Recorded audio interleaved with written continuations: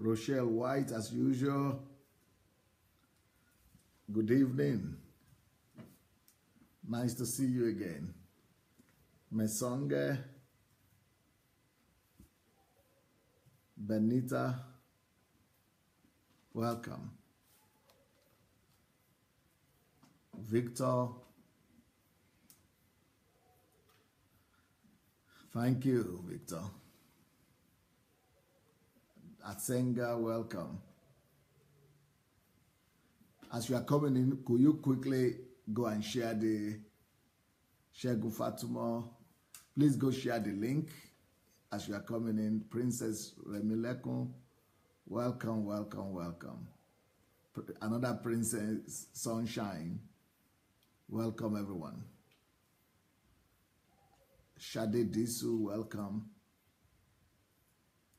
There is somebody that is just entering right now into the room and you are having problem with infections in your ears. That's rather strange, right? But infections in your ears, as if some insects or some germs are in your ears. So the infections of the ears, if you are the one, God wants to take care of that infection. God wants to heal that person. So, put your hand on yourself and receive your healing by yourself in Jesus' name. So, receive that healing from God. Okay. Now, if you are here and you have not yet shared the link to this message, go ahead and share it. Go ahead and invite your friends, invite even your enemies. Let them come. Today's message is going to be quite fascinating and interesting because we're going to be talking about paganism and truth. And I want to prove to you today that paganism is now in our church. So that person that I said is having challenge in the ears, your particular situation is the left ear. So receive your healing for that place. And another person is having problem with the elbow. It's like you touch the strength of your elbow or something like that. I think it's the right hand. God is touching that person. God is healing you. And there is an anointing here today that wants to touch people for healing. So if you are here today and you think you have some needs, especially pertaining to your health, can you just release your faith and believe God for that? And God is touching you right now in Jesus' name. There is another person that is praying for someone that has psychiatric situation, mental situation, like schizophrenic situation. So in Jesus' name, we agree with you and we release the healing of God upon that person in Jesus' name. Another person that is having challenge with the heart, you have a heart problem. From time to time, you have this pain in your heart, and you are at the verge of a heart attack. God is healing that person. So touch yourself and release your faith in God and let God touch you. Another person that is having some, I can't quite get what that is in your forehead, but in your forehead area, you have a problem in your forehead area. God is touching you as well. So, and a lady that is having a lump in the breast, so believe God and touch yourself and let God remove that thing from you right now. Another person that is having arthritis of the fingers, God is touching you and healing you now. A male that is having challenges in his private part of the body, God is healing you right now. Well, Yomi Adedeji is just writing immediately that the situation I mentioned is for him. He said, wow, Pastor, it is my left ear. Oh, I receive my healing right now. Yeah, because I was talking about the ears and God just told me that the person, didn't catch it, that I should mention the left ear in particular. So that's what I did. Well, another person that's having problem, what do you call that? Ulcer. If you are having ulcer, God is touching you right now as well. You would not need to, all those medications, that have not been helping. You will not need them anymore. God is going to heal you right now. You're saying, wow, this is real. Yeah, because there is, you see, whenever you see anything fake, whenever you see Satan trying to fake anything, It is because there is the original, there is the reality, the original of it, that Satan, is trying to duplicate and trying to mess up. There is the real power of God and there is the real gift of the Spirit. But unfortunately, people go, because they don't want to pay the price to walk with God and to walk in truth. And they would rather go and, compromise and use their diabolical powers, or they will go and be using extrasensoric, power or things like that. It's just a pity. But if you are here today, just receive what you need. It doesn't have to be healing. So anything you are believing God for right now, we are agreeing with you in faith. And, I don't know why God decided to move this way today, but, I'm agreeing with you by faith for anything that you are in need of. And we proclaim healing for you in Jesus' name. Well, Princess Sunshine, I think she's here. I don't know if it's for the first time or not. She said she was the one having the situation with the ulcer. Well, you are getting your ulcer removed in the name of Jesus right now. So, and you are going to do it, without stress, without any offering. God is going to do it without any offering, without any tithe and offering, without any money to the prophet, without prophet offering, without, prophet offering, what is it, the faith offering, and, without $28 on the 8th day of January or whatever. Another person that is having lump in the right breast, God is taking care of that lump as well. God is taking care of it. Yes, another person that is having skin problem. You have problem with your skin. What is that? It's not quite skin cancer, but it's a challenge with your skin. It's not good. And, it's like your skin is but you know what I'm talking about, especially in the areas of your hands. God is healing that in the name of Jesus.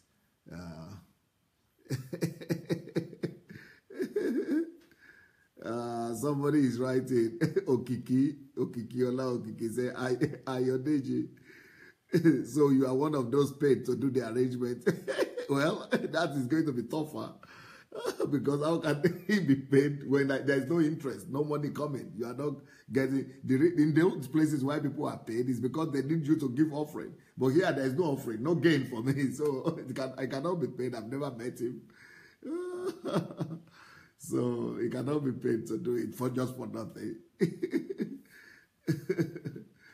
Okay. But God is real. God is real. And that's just for you to know that God is for real. God is for real. But, the person that needs to get the healing right now is the person that is having this mental attack.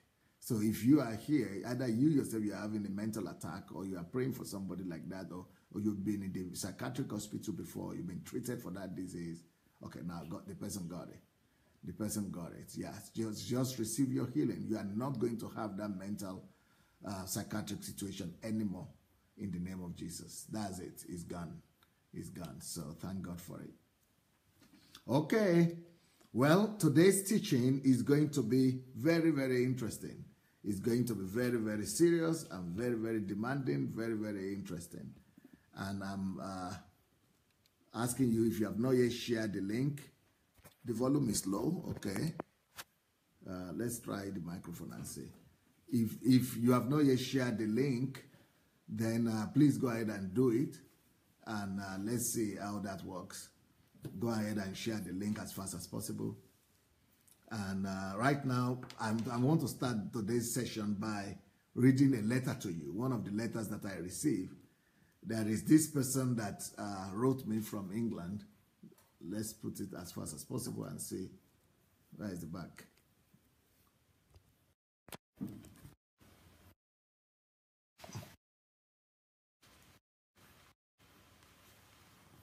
Okay, I hope it's better now. I hope the volume should be better now. I hope it's better now.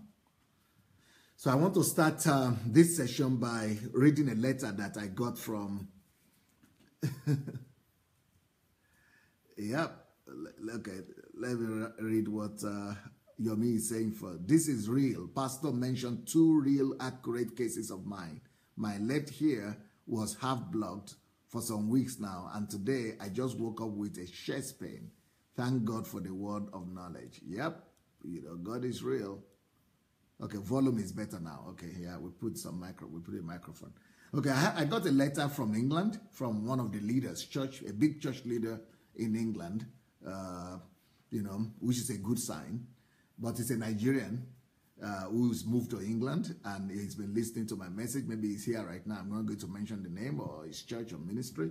But what he has written is this: I have been very privileged to follow all your teachings about paganism in the Church of God, particularly in Nigeria and African churches. We, that is himself and his wife, are privileged to witness this type of enlightenment, liberation, and empowerment of God's people in our own time. May the grace of God continue to overshadow you, sir. Then he goes on to say, over here in the UK, I have a big responsibility because he's a leader in a major denomination right there. But I need to tap into your anointing and learn from you about practical Christianity. I think it's more about learning from me than tapping into the anointing, I guess. So I want to learn from you practical Christianity, right? Christianity is dying rapidly in the UK. And it's true. That's what everybody knows if you have been in the UK. Christianity is dying rapidly in the UK. And the brand of church or Christianity brought from Africa to the UK, from Nigeria, and African churches are exactly what you have been talking about since last week. That is pure paganism. And unsurprisingly, the whites are not buying into it. So it's been African churches for African people abroad. Now, that's what I'm going to start with. For the people who are saying that I've lost my mind, then they have to know that I've lost my mind for a long time ago. And it's because I've lost my mind that I've not been like one of these African churches. You see, I've lost my mind so much that I've been able to make impression where all African churches have not been able to penetrate. You know, we have so many African churches here in my country here in Ukraine who are trying to do something, but only black people go there. So why is it that just black people, the gospel that is coming from Africa is only able to affect black people? And white people are not being affected. But the gospel that Pastor Sunday preaches, even though he is also from Africa, it cuts across the board. So how is it that I've lost my mind or I'm crazy and I'm the only one that is able to affect both the black, the Asians and the Europeans and the white and the Americans and the Germans and the English, everybody? In fact, it's not only in the church world that the gospel that I bring affects people.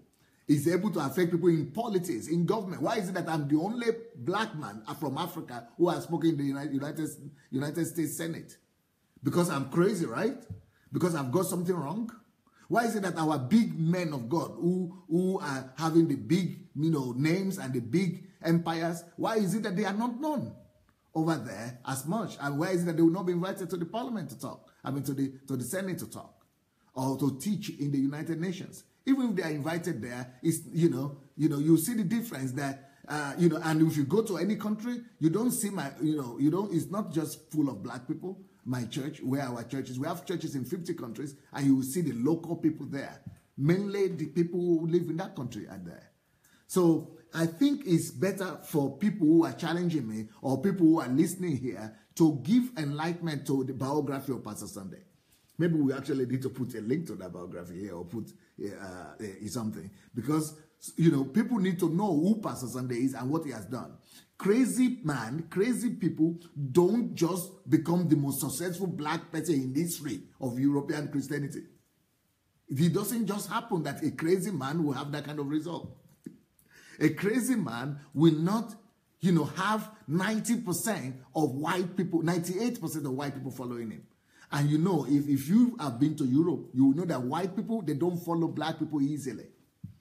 And you will know that white people actually think that they are superior to black people.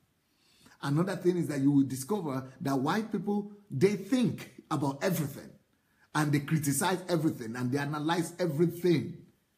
Okay, then you could say, oh, it's because it's white people in Ukraine. Well, you have other, the Nigerians in Ukraine. And you have other people from all these denominations here. Why are they not making the same effect with the same Ukrainians? Okay, why did I have the same effect with in Sweden? Why do I have the same effect in Denmark? Why do I have the same effect in Norway? Why do I have the same effect in Germany? Why do I have the same effect in America over white people? In Australia, in New Zealand. Why? Not just Ukraine. So it means that maybe you need to listen to me. Maybe there is something that I'm bringing to the table. Maybe there is sense. In fact, I think I need to make, or maybe you people need to cut out this particular aspect of the video and put it out there somewhere, because people need to know this particular. And I want to invite everybody and anybody that wants to do this, please go ahead and cut this particular aspect of the video and put it out there. Let people know that crazy people don't just have this kind of result. Maybe I'm not the one who is crazy after all. Maybe I might be right in some things. Maybe it is our continent that got it wrong. Why is it that our gospel only affects our own culture? Why is it that our own gospel only attracts our people from Africa or people who are black? Why is it that our own gospel only attracts people in problems? Even if they are white people, only white people in problems. Why is it that our own gospel, our own anointing, all our own miracle power, why is it doesn't work when you come to Europe? It only works in Africa. Why is that our own gospel, is limited? And now I'm talking, and you are saying that man, I read somebody's comments yesterday. Somebody said, it's a pity, Pastor Sunday. We need to pray for him. The guy is lost. He doesn't even know me. I said, he didn't even know that I'd only be like this. And the thing that he was praising me for, the thing, because they were only hearing of the success of Pastor Sunday, but they were not hearing of the battles of Pastor Sunday. They were only hearing of the big church, a Nigerian pastor in a big church, the biggest church in Europe. But they didn't know the root, the process. And they didn't know who is that black man, what is behind him, what is his secret. Now that we are getting to know and we are getting to meet that person, we don't like what we see. It's just like with Jesus. You like the result, but you don't like the person, the carrier of the result. It's just like with Jesus. If Jesus will come today, some of us will chase him out from our churches. In fact, he will not qualify to be a member of our church because we are so departed from the ways and the path of Jesus. So for people to say that Pastor Sunday is lost his mind or is backsliding, it is the backslidingness that made me to have the same impact that I'm having that nobody else has been able to have. It is the backslidingness that is making me to be able to do what no Nigerian or no African has ever done in this continent. It is the backslidingness, this gospel without pollution, the reliance on the Bible and the truth of God, that has made me to be a flag bearer of the African gospel and the African continent. Because what this man is saying here is right. And please, let's go ahead and share the link, please. If you have not yet shared the link, please go ahead and share the link. Go ahead and share the link. So when I'm talking about the fact that we don't need paganism in the church, Christianity could be successful without all the paganistic practice. I know what I'm talking about because I've done it. I've built a church which is one of the greatest churches in the world, one of the most successful churches in the world. I've built it without all the paganistic manipulations and pollutions. I have built a church in Europe, in the most difficult place in Europe, without the Babalawo, concept of Christianity, without the voodoo concept of Christianity, without all the manipulations and deceptions, without all the noise and the bravados and the deceptions and the fake miracles and the arranged miracles and testimonies, without the ESP. In fact, I've preached the gospel in the place where ESP, extrasensory perception, is most popular. And this gospel of the kingdom has chased them out of town. So it's not that I've lost my mind. I've not lost my mind. It is we who think that because that's the only thing we have seen, because the only kind of Christianity we have seen in Nigeria is just what is available in our environment. So we think that's the only correct thing. So now that somebody is coming with a fresh voice and with a fresh perspective to the gospel, we are saying that he is bashing people because he's speaking the truth, because we are not used to people taking the truth.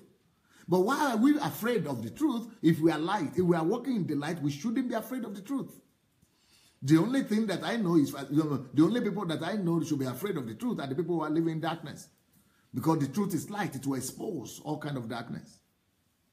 So I'm sorry that I have to talk like that, but if you see, Paul also we talk like that sometimes. We say, I will have to talk about myself sometimes. I will have to brag about myself and my achievement because, otherwise, it's like people don't know.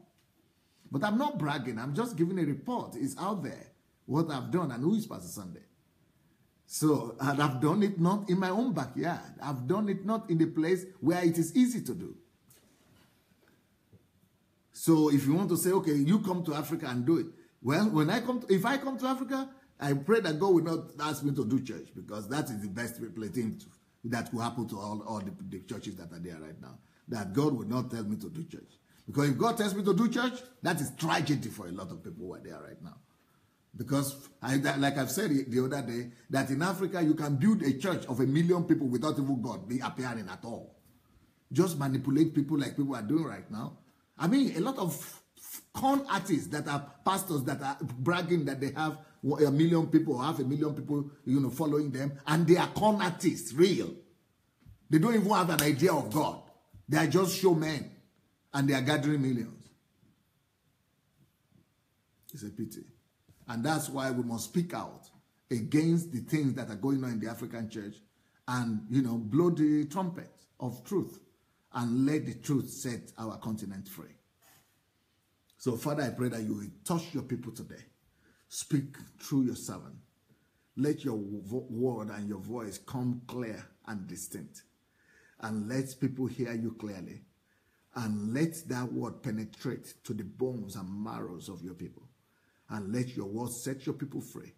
And let your children be able to carry your banner high and glorify your name everywhere you put them. In Jesus' name. Amen.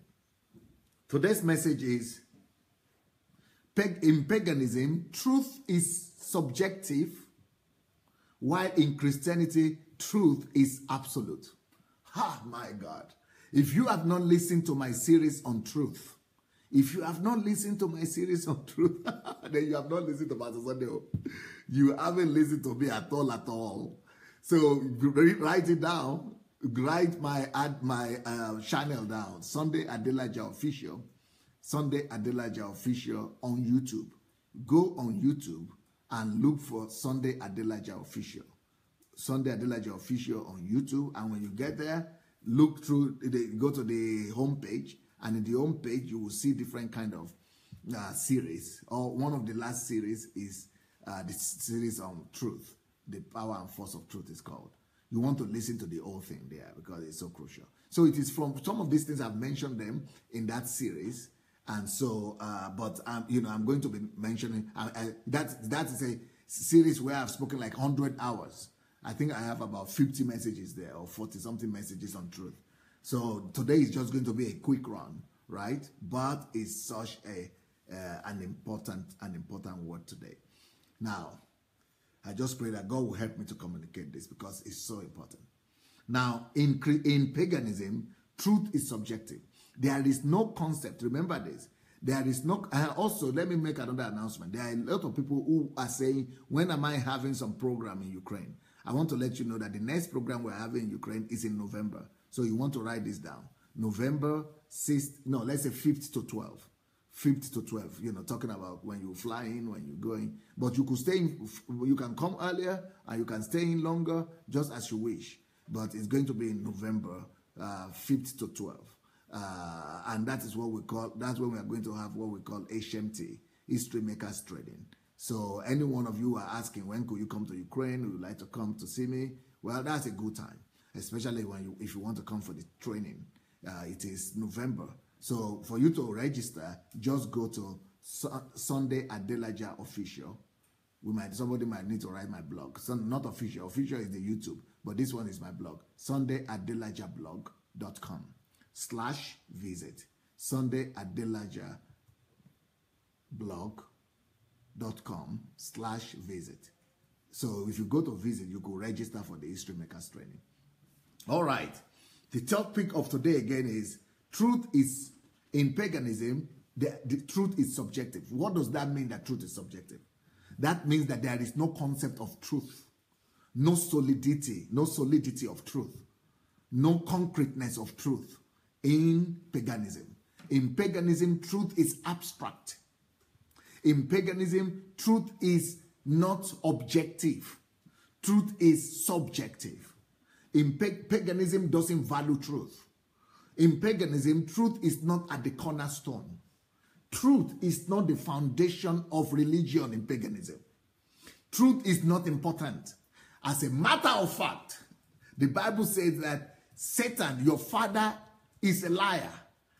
Your father lied from the beginning and is the father of lies. And that is Satan. Satan is the root of paganism. And Satan is a deceiver and a liar. So truth is not valued in paganism. In paganism, deception, lies, and manipulation is the order of the day. So why am I talking about that? Because what we now see in the Nigerian churches is reminding you and me more of paganism than Christianity. Because if you go to the African churches today, or to the Nigeria or African churches, Pentecostal charismatic churches of Africa, you will discover that so much deception is hidden there, so much lies, so much manipulations. It has almost become institutionalized. Everybody is covering one another. Everybody is hiding something. Things are hidden. Manipulation, deception is just the order of the day in the African church of today we have today. Lies, deception is more like what Jesus saw when he came and he confronted the Pharisees. The church of Nigeria today doesn't also, just like in paganism, the church of Nigeria today does not have an idea, a concept, a well thought out concept of truth. As a matter of fact, I don't know if there is any single church in Nigeria today where there is a doctrine on truth. As a matter, I'm telling you the truth, and you might know this. If you will, conduct a survey among Nigerian Christians today, the only two passages they will tell you about the truth that they know in the whole of Bible and Christianity, to them is just when Jesus said, "I'm the way, the truth, and the life." And then you shall know the truth, and the truth shall set you free. But if you ask them, what does that mean? How does that work? How practically does that operate? They don't have an idea. Apart from those two scriptures about the truth, 90% of people who go to churches in Nigeria and in Africa, they don't know what truth is. Why? Because they have not been taught about truth. In fact, if you tell them what I'm going to say today, that Jesus said, it is for the sake of truth that I came. I came to testify to the truth. So the whole purpose of Jesus coming to the earth is for the truth and around the truth. In fact, a lot of Nigerians will be shocked. Maybe one of them or two of them could still remember, and say that, okay, those who worship God, you must worship God in spirit and in truth. That might be the only third scripture they might remember. And what that means, that scripture is talking about that there is no worship of God without truth. So anywhere, any church where there is no concept of truth and where there is no definition of truth, there is no worship of God. Because no human being can worship this our God without worshiping him in spirit and in truth. In fact, the only way to worship this God is in truth. Not just in truth by being honest, but the whole concept, the whole totality of truth. So if the whole group of Christians or congregation don't even know the concept of truth, how can they worship in truth? So if you are not in truth, you cannot worship this God. If you are not in truth, you cannot know this God. If you have not been taught about truth, if you are not established in truth, you don't even have a relationship with this our God. So that means we are practicing empty and dead religion. We are practicing paganism. Because it is in paganism that the concept of truth is not important. In fact, Jesus said, the truth is him, and he is the truth. He said, I'm the way, the truth, and the life. And the truth is in the middle. The way to the truth, and the truth that gives life. That's what it means. Jesus is the way to the truth, because he came to testify of the truth. And the truth that you know will give you life. As a matter of fact, if you begin to read the Bible, you will discover that Jesus brought, Moses brought the law, right? Moses brought the law. But what did Jesus bring? Grace and truth. He brought the truth. We think that Jesus brought the gospel. But what he brought is truth. So truth is so important, and is a topic that almost nobody talks about. So if you love anybody in this world, on this planet Earth, go and invite them right now, fast, to come and join right now, fast, before I begin to go deep. So people who go to church and say that they are Christians, and they don't have the concept of truth, oh, MMM. It is MMM Christianity. It is Lotto Christianity. Lottery Christianity. There is no certainty there at all. It is lottery Christianity. There is no Christianity there. It's just emotions and manifestations, and and in paganism being played around. So today you are going to learn so much about truth. In fact, people who go to my Facebook, who go to my YouTube page, Sunday Adelaja Official, they don't even touch the topic on truth, because they don't see the significance of it. They don't even see the importance of it at all. So they don't touch it at all. Because they have been raised up in so-called churches that is having more paganistic concept than the concept of truth. The churches that have been raised up, that we have been raised up in, does not value truth, has not elevated truth. The churches that we go to, they have not celebrated truth. And it has not been revealed to us that truth is the cardinal corner, or is the very root of this our Christian faith. As a matter of fact, let me read for you a passage in John chapter 18 verse 37. John chapter 18 verse 37. John 18:37, it says, when Jesus was brought to Pilate, who was supposed to decide his destiny, either to release him or to kill him. Pilate therefore said to him, "Are you a king then?" Jesus answered, "You say rightly that I am a king." He said, "Because of this, or for this cause." So he was declaring his purpose on the earth.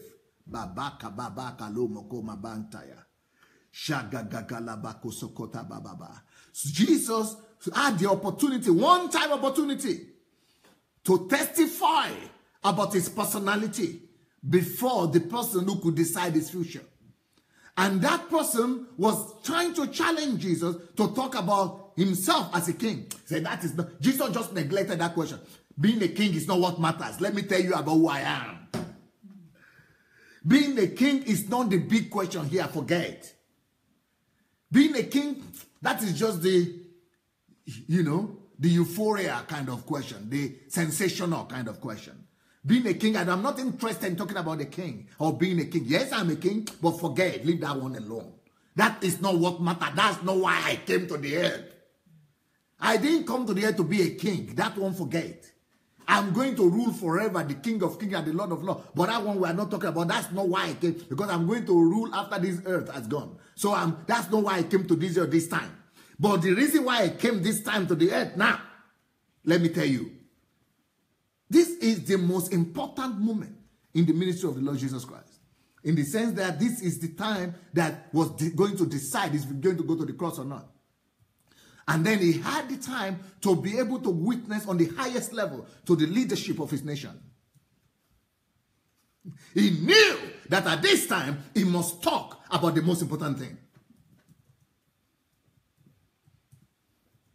So he said, yes, I'm a king, but forget about that. Leave that one alone. Let me tell you about the whole reason and purpose of my coming to the earth in the first place. Being the King of Kings, let me tell you what I came for, or why I was sent from my Father who is in heaven. So Jesus answered, you say rightly that I'm a king, but leave that one alone. Let me tell you the reason for which I came. He said, for this cause I came to the earth, because of this. I was born, for this cause I was born, and for this cause I have come into the world. He said, he emphasized it twice. For this one singular cause I was born. Born is one thing. Secondly, for again they repeated it and restated this in another way. And said, for this singular cause I was sent into the world. So he said, for this cause I was born, on one hand. Then on the other hand, for this cause I have come into the world. So first of all, I was born.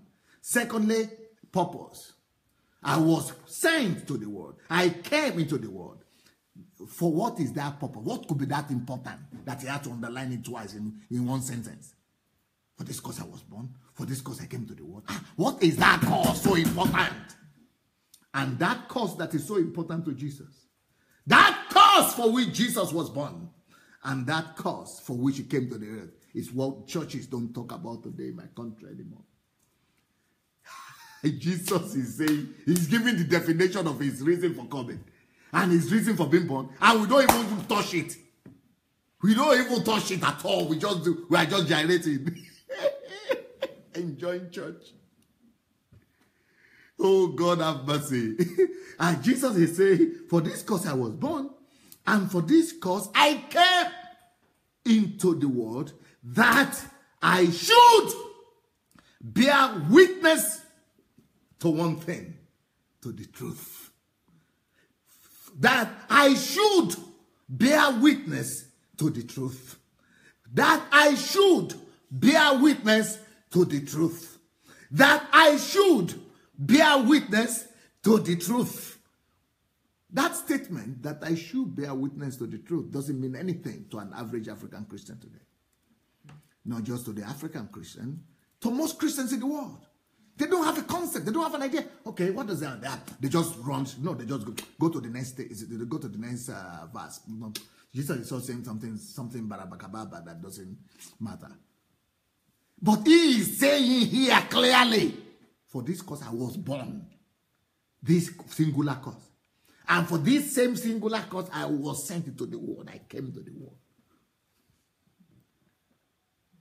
That means all our Christianity is supposed to be around the reason for his existence, and for the reasons for his visit, and the reason for his birth.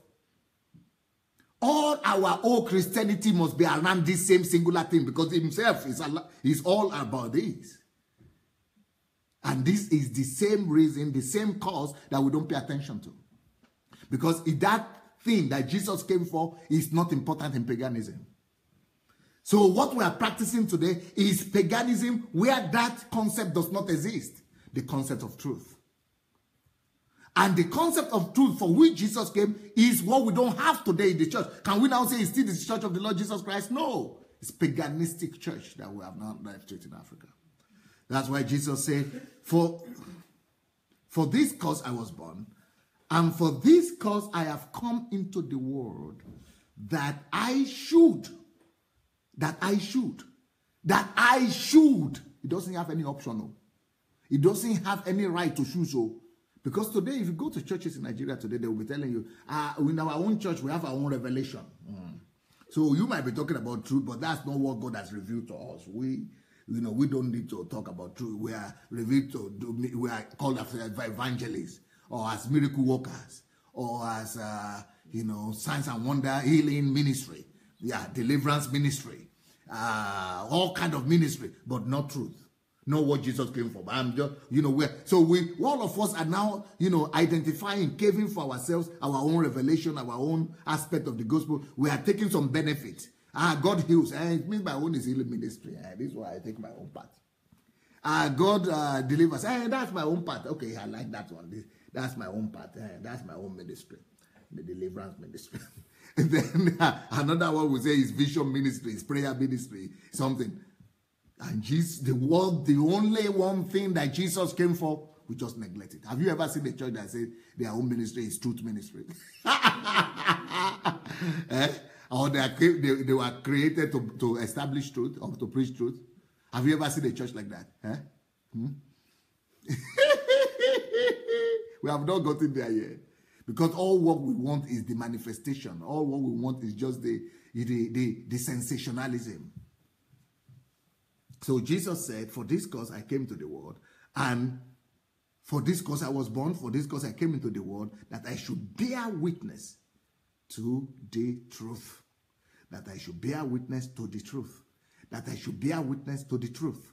That Jesus himself, doesn't have any option. Jesus himself cannot pick and select.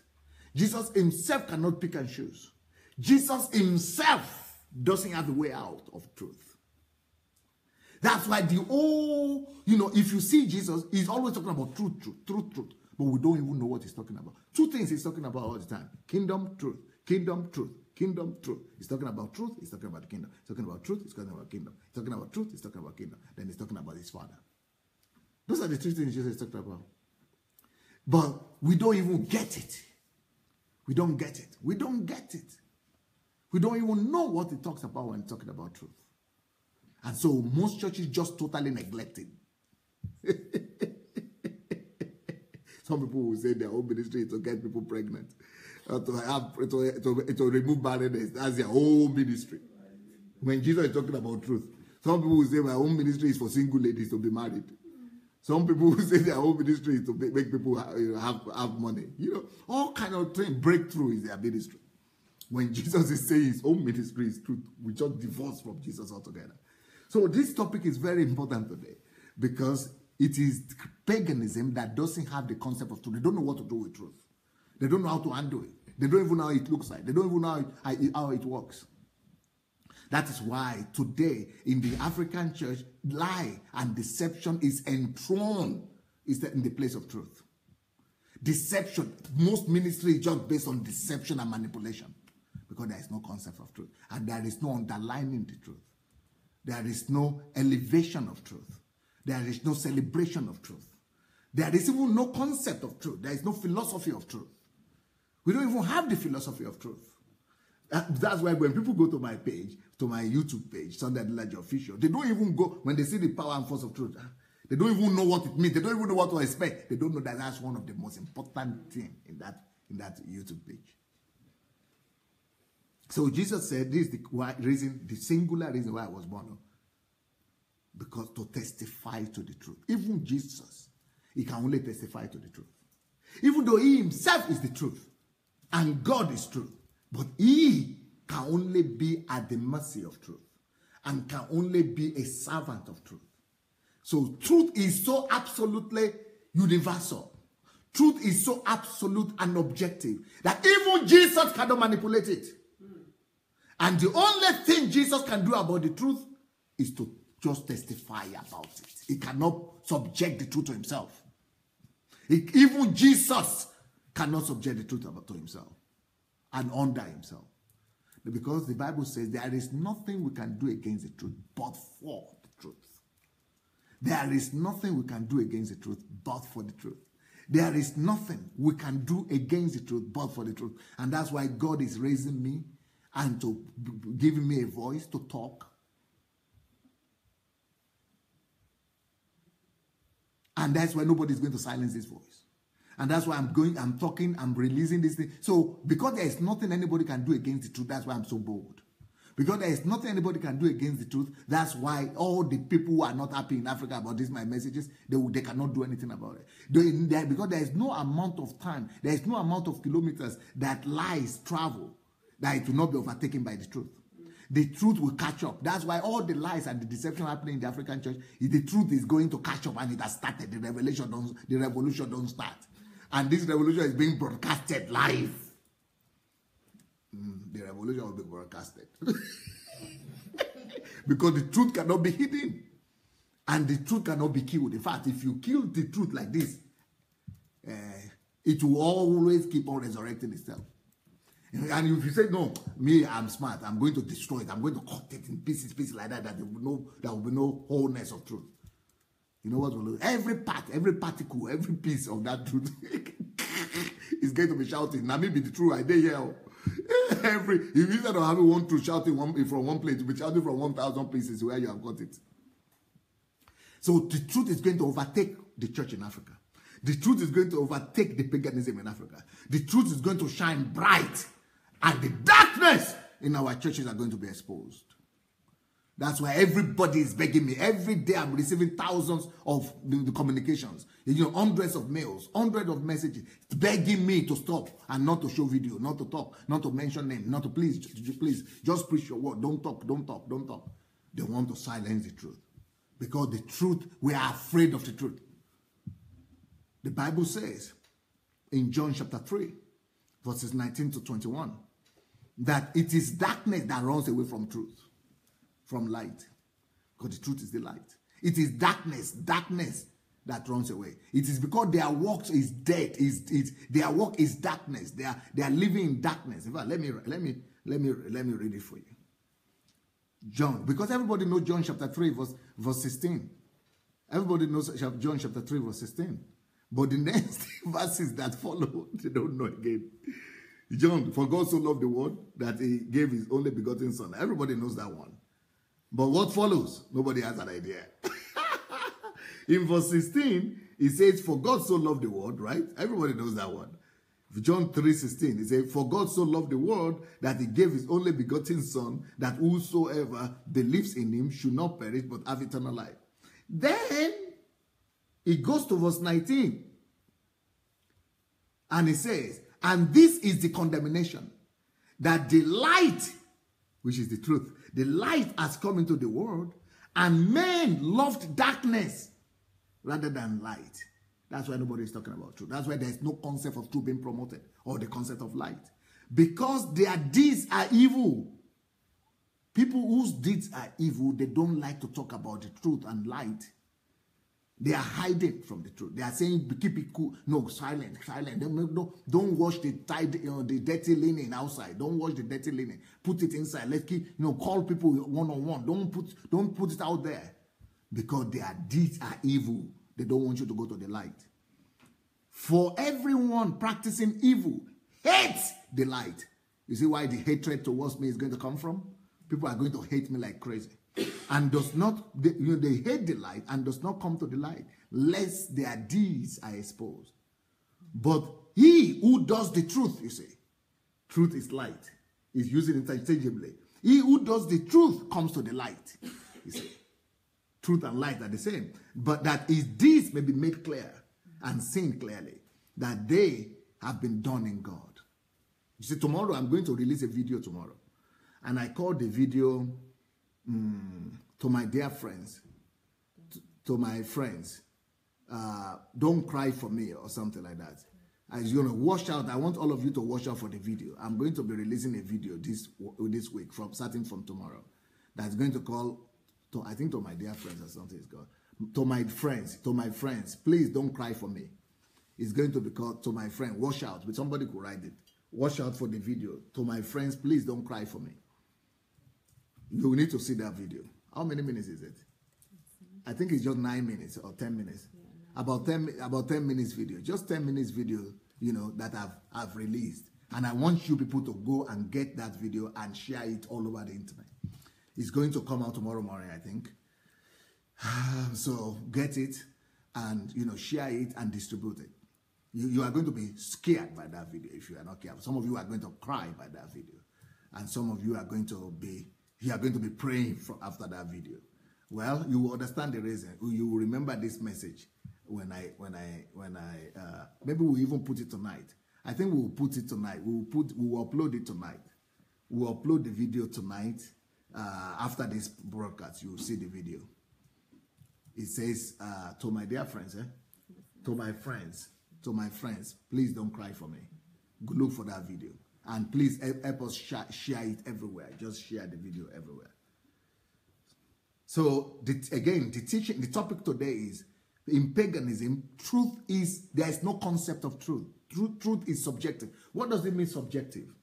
Subjective means truth is dependent on the person who is powerful. Subjective means truth is dependent on the person who is talking right now. Subjective means truth is dependent on the person who has the microphone. Subjective means that the person who has the voice, who has the microphone, is talking his truth. Everybody can just change. Subjective means that it depends on individual. It depends on somebody. So anybody that is powerful at this time tells his own truth. Anybody that is in charge brings his own truth. Truth, just anything that anybody could come up with, that is truth in paganism. So in paganism, every babalawo has his own concept and his own truth. In paganism, all witch doctors, every one of them has his own technique because there is no universal truth. But Jesus said he came to testify only of truth, one truth. Even he cannot make truth, cannot manufacture his own truth. Even he, Jesus, cannot come up with his own subjective truth. Truth cannot be subjective. But if you go to churches in Nigeria today, every church has its own revelation. In fact, there is no general concept of, truth, universal truth in Nigerian churches today. Every man of God is having his own idea, his own truth. In fact, every church member is telling you, this is our own revelation. This is our own belief system. This is what we believe. This is what we practice. And if you tell them about the truth, they will say, hey, that's what you believe. That is your own truth in your own church. But in our own church, this is the way we believe it. Because there is no truth. That is paganism. In Christianity, truth is exalted above everything else. And truth is universal and truth is objective, not subjective. That's why even Jesus had to testify to one singular truth. He said he was born to testify about that truth. And he came to the world to testify about that same truth.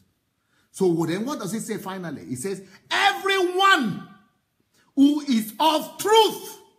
Jesus is saying this. Everyone who is of the truth hears my voice. Truth. That's the criteria. Not born again, no. Not repeat prayer. Truth is the criteria and the basis and foundation of Christianity. But in Africa, almost nobody knows this. That truth is the foundation of Christianity. That it is truth that Christianity is built on. That the foundation stones of Christianity, of the church, is the truth.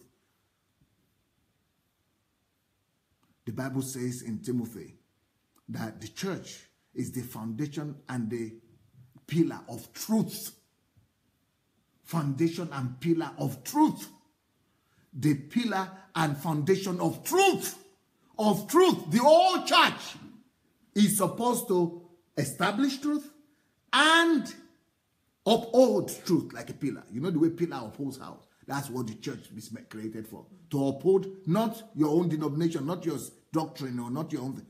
Just like the church, just like Jesus came to testify about the truth, so also church was created to testify and uphold the truth.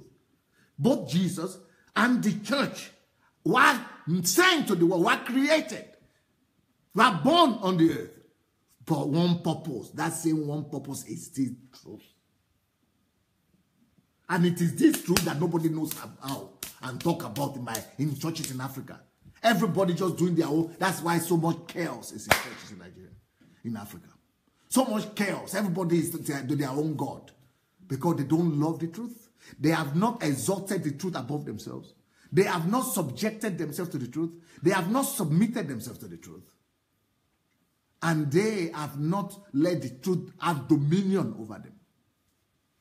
Everybody is having, the only thing that's having dominion over all those GOs and bishops, the only thing that's having dominion over them is their ego, ambition, their own vision. It is their love for themselves. They don't even know that their allegiance must be to the truth. They don't have an idea. And it's a pity. Now, let me give you another subtitle here. Oh, somebody said money. Yeah, I think so. Money, their allegiance is not to the truth, it's to money and mammon. Right, you are right. That's why mammon is so easily taking over the church in Africa. The love of money. Well, let me continue my message. So, what is truth then in paganism? What is truth? What is the concept of truth in paganism? Or what is it that truth is not in Christianity? I have a whole, like I said, I have like 50 hours or 100 hours of teaching on truth on my YouTube page. But what is truth in paganism? What is the concept of truth in paganism? In paganism, truth is anything that works. You get it? So if you go to a church, for example, but that is what Nigerian churches and African churches are now practicing. Because they don't have a concept of truth, anything that works. So if you come now and bring coconut and say, you know, can you show me the coconut of the film about India? You have it. If you come now with coconut and say this coconut, break it and go and wash with it or something, it will give you healing. In Nigeria, they are practicing it now, but they don't know that that is coming from Hinduism. That is coming from paganism of India. That coconut, healing through coconut is a practice in India. Not just through coconut. It could be through coconut. It could be through salt. It could be through, cloth. It could be through any inanimate object. When people are using inanimate objects to bring healing and deliverance to themselves and they need to do something, it is witchcraft. It is voodoo. And churches in Nigeria now are practicing it. Magic, ESP. Because in paganism, and if it works, they will just tell you, it works now. And they will even say, come. I know somebody. She was sick of cancer or any sickness. And I gave her the coconut. I broke it on her head. And I say, wash it. Or with lemon. I gave her lemon. I say, wash with it. Or I gave her anointing oil. I say, wash with it. Come and rub yourself body with it. Or I gave her, holy water. Go and drink it every day. Put it in your food and eat it. I give anything. And they will tell you that I will not agree to you. You say it's not true. I will not agree with why? Because I will see her. This lady, she was dying.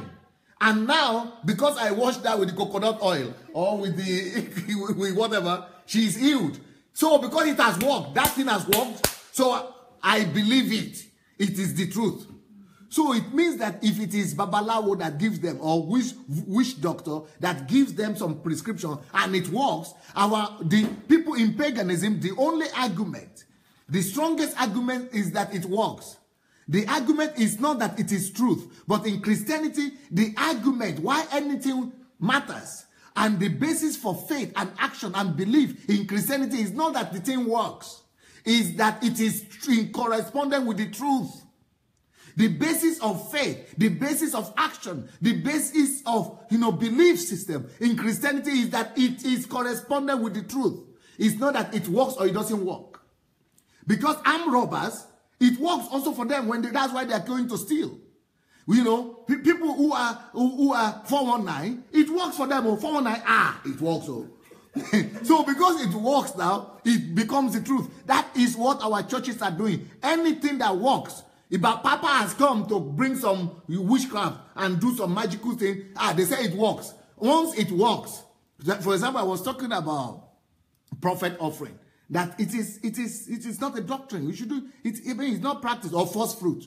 People came to me and said that it worked for me, so I don't care. It worked. So even if it is deception and it works for you, because that is a culture of paganism that doesn't have the concept of truth. In the West, for example, if they tell you that if you say this thing is in our country, if the 419 or MMM, as long as it works for you, it's okay. But in the West, they will put you in prison for it.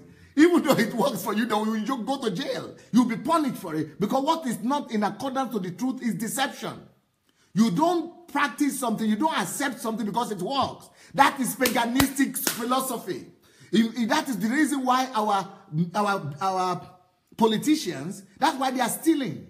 The reason why our politicians are stealing is because it works for them. And they are not cashing them. It works. The reason why everything is bad is because people say it worked for me. Kidnapping is also working. There is one man that was doing kidnapping, Evans. The Evans guy, why was he doing kidnapping? It's because it works for him. And why are people getting him? He has his own team. Because it works. So it is not because things work that we practice them. It is because it is truth. For example, I know people in Nigerian churches, a lot of men of God, Suleiman, and all those kind of guys. You know, what's the Okafor, and you know, all those kind of guys. They are using, what do you call them? Arranged miracles. You know, they are using arranged miracles and all those, arranged miracles. Getting information from people and begin to call telephone numbers. And people will say, it worked for me, or I've seen it work. Some people give testimony.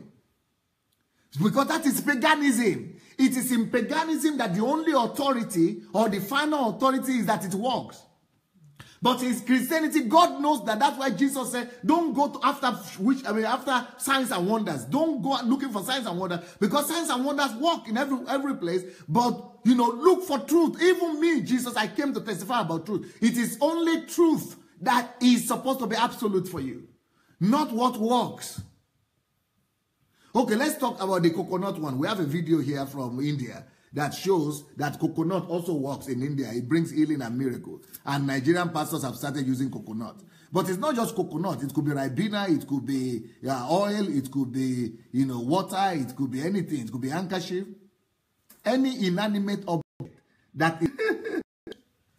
You see, that is the kind of thing we should be demonstrating in Nigeria, to open people's eyes that all these, they are miracle workers, all these, they are pastors, all these, they are men of God that they are running after, is because of ignorance. They are taking advantage of our ignorance because we are basing our faith. That is what paganism is all about. Basing people's faith not on truth, not on the word of God, not on absolute truth of God's personality, but on miracles. When any religious organization or church or man of God base their arguments on miracles, when they base their belief on signs and wonders, this is what happens. Deception of the highest order. And this is what is happening in my country. So, number one, that's the first something I mentioned to you. What is truth in paganism? Truth is what works. You see that the coconut worked there? You see things work here, and because it works, that is why people began to worship him. In fact, when the man came and said it's a lie, they almost beat the man. They wanted to kill the man. The man who said it is a fake, they wanted to kill him. That is what they want to do with me now. When I'm now revealing the truth about what we practice in Nigeria, and I'm telling them that it is paganism, they are ready to kill me. Go and see all kinds of things. Even people who used to follow me before, people who used to be on my platform here, they have started a whole group to just attack me because I'm telling the truth about paganism. Before I started paganism, nobody was attacking me like that. But now, they are writing articles about me, doing video against me, just because I am revealing the truth about people. They cannot believe it. People cannot stand the truth because they have been so deceived by lies. Because they have based their faith not on truth of the word of God, but on signs and wonders, on people's authority, on the authority of a man. So that is number one. In paganism, truth is anything that works. Number two, in paganism, truth is whatever makes people feel good. I come to the church, it means God is there. But they don't know that the God that is there is because of the music. That is why every church in Nigeria now pays so much attention to music. That is why every church in Nigeria now is about praise and worship. They look for praise and worship leaders. They look for instrumentalists. But we could make God appear without music now. Let God appear without instrument. Let God, in fact, some of them with lightning and dressing and all those things are makeups. Why cannot God walk without makeup, without sensation? Because they are using all different things to influence people's feelings so that people will feel good, so that people will feel that God is there. And that is paganism. If you need to manipulate people's feeling and manipulate and make people feel goosebumps, and so that they will be deceived, that is what is happening in Nigerian church. That's why they are exalting testimonies that high. That is why they are exalting miracles, signs and wonders that high, so that people will think, oh, God is here. Oh, because in paganism, it is not the truth that matters. In paganism, it is anything that feels good, that makes them feel good. I was having a headache and better, so that it means that's the truth, I believe. I was feeling bad when I came here, and now I'm feeling good. Anything that makes you feel good is the truth in paganism. Remember, the first thing is anything that works. Anything that works in paganism is the truth. Number 2, anything that makes you feel good. Number 3,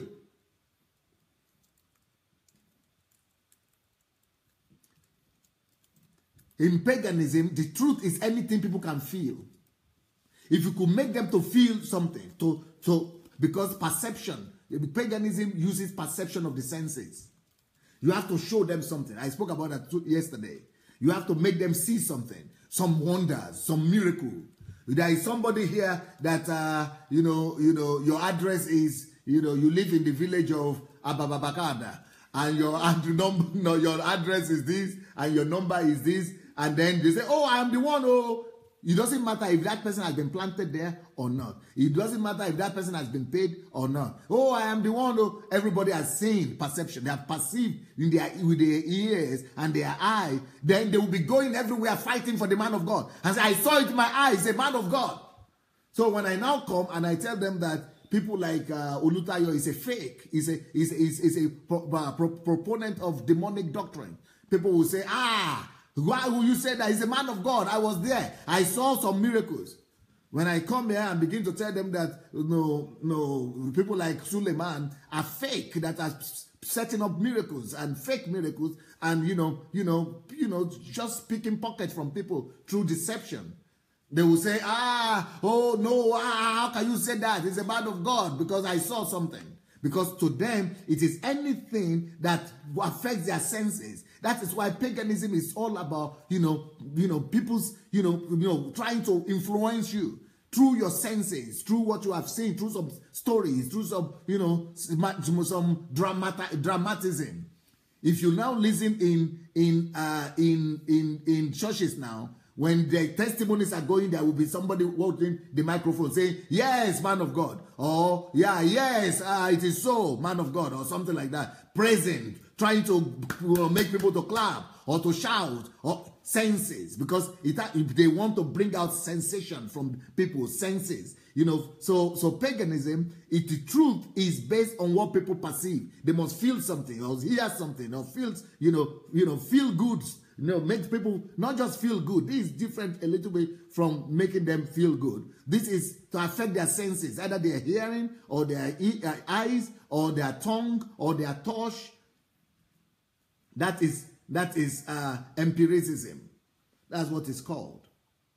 And if truth is anything that makes them feel good, that is called mysticism. So it is mysticism that people are practicing in Nigeria today. Whenever you see people who receive anything that makes them feel good, that's the number one something I gave. In paganism, remember, number one is anything that feels good is the truth. And that is in mysticism the same thing. Just like in India, we just saw now. Anything that makes you feel good is the truth. That is how mysticism is established. Number two, I told you that truth in paganism is anything. What did I call it?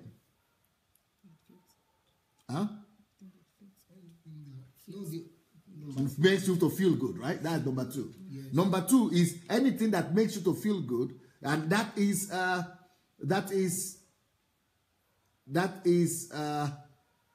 empiricism. Empiricism. That is empiricism.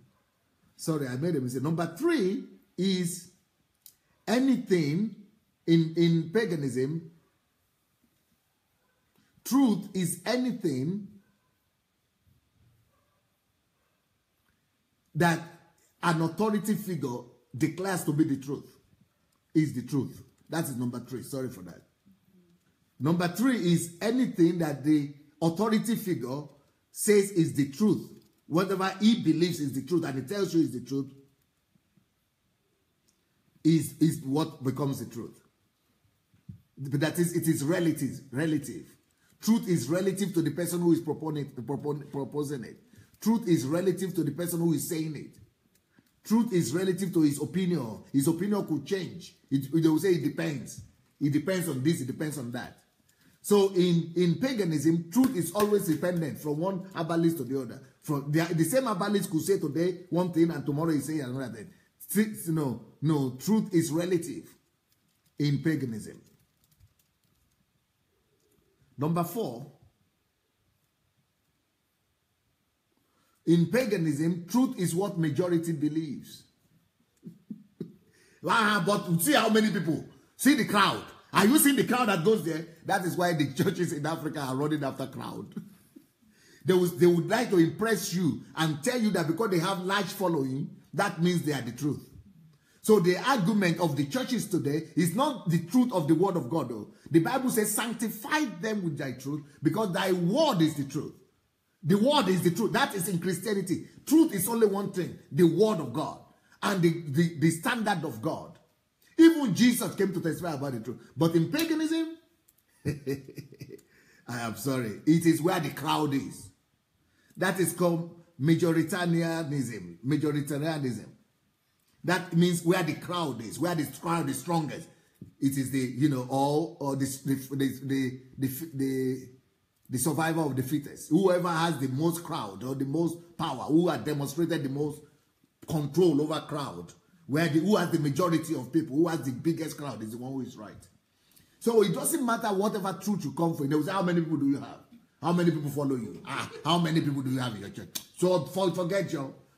Like some people are now telling me, how many people have you saved? How many churches have you started? How many members do you have in your church? So Nigeria now, the truth is now based on how many members you have in your church. So in Nigeria now, it doesn't matter what you are saying or whatever crazy doctrine you are coming with, as long as you are having big. I mean, can you now saying that people need to come and sanctify, or people need to either come and bless, or what they call it, blessing of firstborn? Is it blessing of firstborn children? How can Nigeria Christians, how can Christians in my country go to that crazy extent that you need to come and sanctify and bless your firstborn? So it means that if I'm born as a firstborn in the physical, that is the birth of Adam. That is the birth of my flesh. So it means that the birth in the flesh is stronger than the birth in the spirit. That's what they are trying to say. It means that my born again experience, being born in the spirit now, is inferior to my being born because I'm born firstborn in the flesh. So that means that is what will decide my future. And so I need to go and be blessed and be purified and be delivered and be something like that. So as if they call it the redeeming of the firstborn. As if the redemption in Christ is not superior to being firstborn or not firstborn. Who has bewitched us to that extent? What kind of crazy doctrines are we coming up with? And you know what makes people to believe it? Is because it's been done by the big pastors. They will say, oh, Papa Gio has sanctioned it. Papa Gio even does it. Oh, Pastor, somebody that I respect so much is Bishop Waleoke. And I saw a video. Is there a video like that? Show me the video. I saw a video where this man that I respect so much, I see him, for me, is my most respected man of God in Nigeria, Pastor Waleoke. And I see that he himself is now doing redeeming of firstborn. I said, my God, things have gone really bad in that country. And of course, it has to end with some money, with some offering. And because the crowd is doing it, and because all the people, the big people are doing it, it means it has to be right. Because that is paganism. Let me tell you again, truth in paganism is what works. And they will come to you and be telling you that it works now. Since it works, what do you want to say? It works for me. I don't know what you feel, what you want. It works for me. And what works, if you base your truth on what works, is called pragmatism.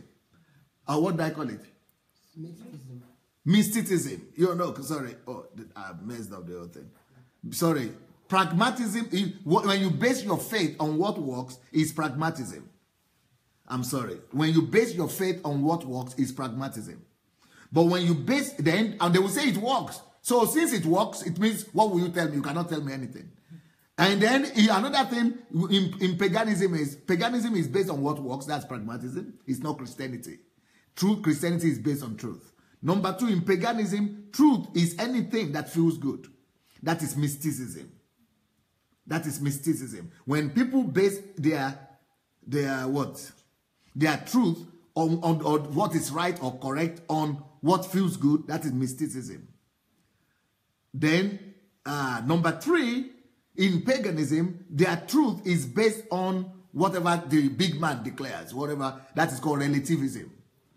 Relativism. And number four, is that number four now? Number four is paganism based their truth, what is right, on their five senses. I mentioned that, but I missed it all with what feels good. But that is called empiricism. Empiricism. That is empiricism. That is empirical feelings. That's empirical senses. Empiricism.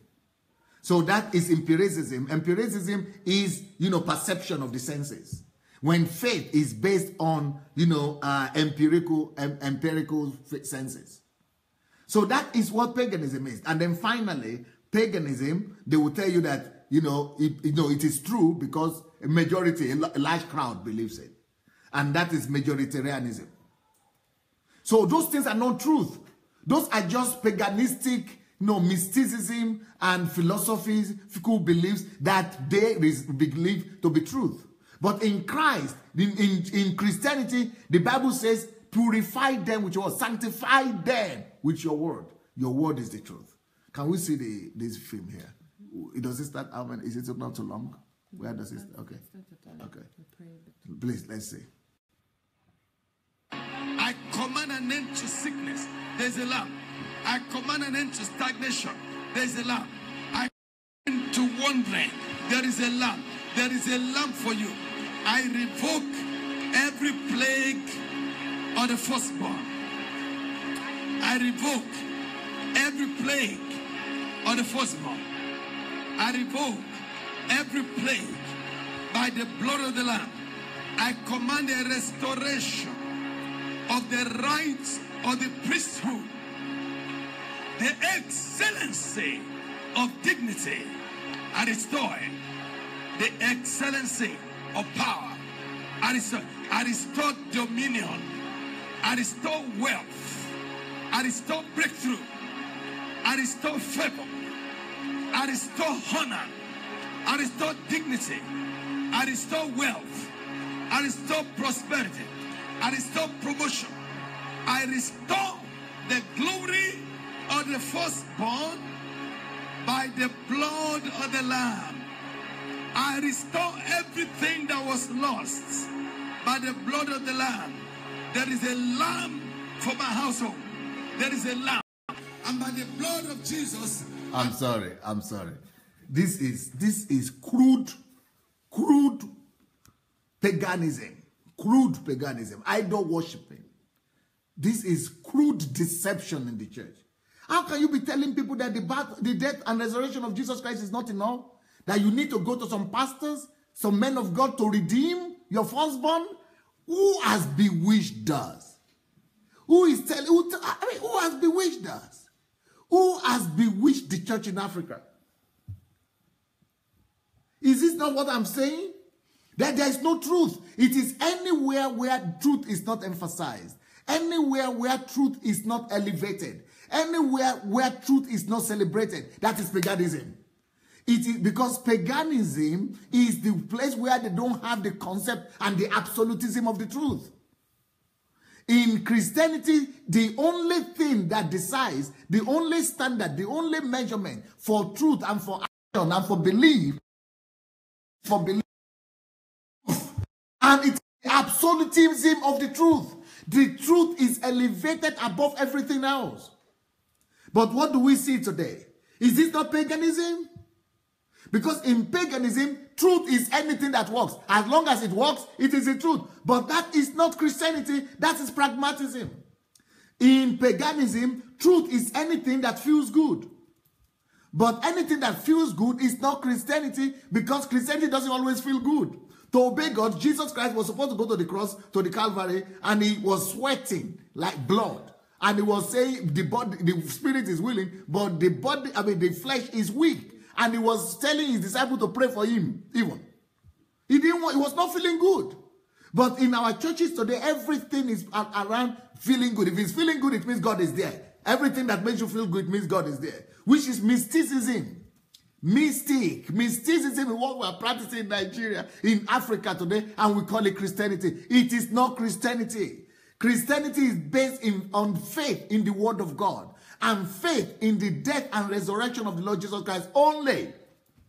His death and resurrection is enough. And mysticism, paganism is also, based on what the men of God, the big men of God declare. So once the big men of God have said this must be done, then everybody asks, who are you to question it? So I'm questioning all these practices now, and people are telling me, who are you to correct Geo? Who are you to correct Bishop? Who are you to correct this and this? Because they are pagan worshippers. They are idol worshippers. They don't base their judgment on truth. In Christianity, the only basis of judgment is truth. It doesn't matter who it concerns. It doesn't matter who is saying it. It doesn't matter whose ox is God. It doesn't matter whose feather is ruffled. The truth must be absolute. And the truth must stand supreme in every situation. What is not truth is not true. And our allegiance must be only to the truth. And that's why Sir Isaac Newton said, Plato is my friend, Socrates is my friend, but the truth is my greatest friend. The truth should be our only and, absolute allegiance. So in Christianity, that's why all our churches now is built around senses, around making people sensationalism, to feel something. The 5 senses. That is what we are practicing and we are calling Christianity today. And that is called empirical senses, empiricism. Empiricism is what we are practicing. We make people, we bring drums, we bring, singers, we bring, jokers, what do you call them? Comic people, comedians. We bring comedians, we bring miracle workers, we fix miracle, arrange miracles. We do arrange miracles, we do arrange miracles, we do everything just for, for people to feel empirical senses, with their empirical senses. But in the Bible says that we don't walk by sight, we walk by faith. Christianity is supposed only to be by faith. And the Bible says you know the truth, and the truth shall set you free. You don't need all the empirical influences like that is being practiced today. Why is it that people are coming with sensationalism? Oh, I know your telephone number, I know your pound, I know your address, I know your village, I know the sham that is buried. It is all to bring about empirical senses. And to make you to have to influence and bring influence into your empirical senses, so that you will be able to sense the sensationalism and be carried away by emotions, and then believe that these people are telling the truth. That is paganism. That is what witch doctors have done in Africa for ages. We have brought the witch doctors and the paganism back in the pulpit. And now, the most important argument is that, the big church has done it. If the big churches are doing it, everybody is copying them. The big churches must be right. But that is called majoritarianism. That is majoritarianism. That is not Christianity. That is not true. That is why in Christianity, the only basis for decision making and the only basis for judgment is truth. John 17:17, sanctify them by your truth. Your word is truth. John 18:37, Jesus said, for this cause I was born, and for this cause I have come into the world, that I should bear testimony, I should bear witness to the truth. And Jesus said, you shall know the truth, and the truth shall set you free. It's the only basis for our faith. Now, let me do something here today. Let me tell you what is done in our churches. What is practiced in our churches, to prove to you that we don't have the concept of truth in the Nigerian churches. Whatever we practice is paganism, and I want to prove that to you. Jesus said, I'm the way, the truth, and the life. Whenever we are not practicing the truth, so how does the truth look like in our churches today? The truth in African churches is always subjective instead of objective. The truth has to be objective, independent of personalities.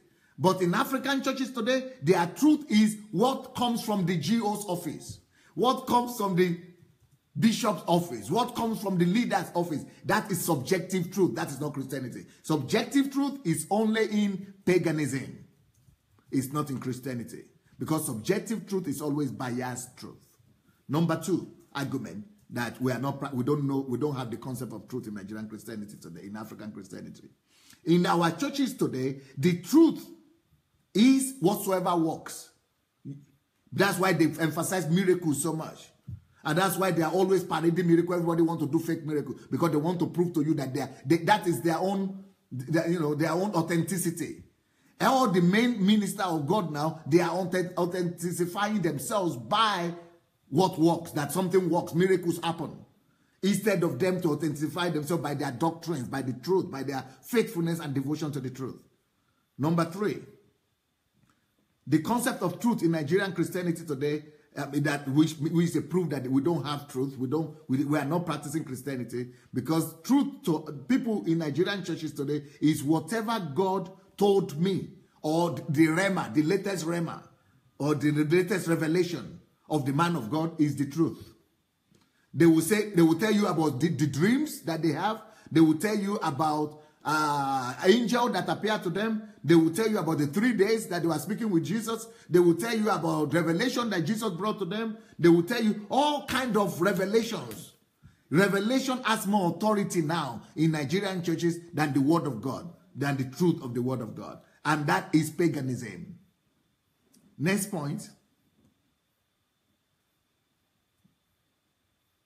In some churches in Africa, or most churches in Africa, the truth, the absolute, the supreme truth is the mandate of the ministry or the calling of the ministry. They will tell you that the ministry, this is their mandate. They have their own mandate. So in that ministry, in every ministry now, it is not the word of God that is the mandate. It is not the truth of God that is the mandate. Every church has their own mandate or their own doctrine, or their own calling, their own. That is the highest authority of that church. That is not Christianity. That is paganism. In Nigerian churches today, the truth to them are the practices and the culture, the practices, whatever the practice in their church. Either it is feet washing, or it is handkerchief, or it is oil, or it is stone, it is coconut, or it is anything that they practice, that is the truth to them. It is not the word of God that is the truth. He said, thy word is the truth. But not in paganism. They just use the word of God as a powder to just, blindfold people. The Bible, all of them preach Bible, but it's just for the facade. Bible is just to give decoration that we are Christian. We are Christian something. But that is not the basis of their truth. They don't act by the Bible. They don't act by the truth. They don't even know. They have not even defined the truth of the word of God. In paganism and in African churches today, the truth is the words of the supreme man.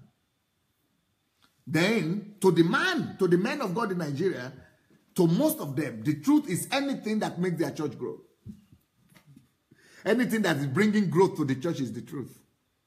There is no absolutism of the word of God. Anything that will make them to have more money, more growth, is the truth. Next point. In most churches, anything that keeps the miracle coming is the truth.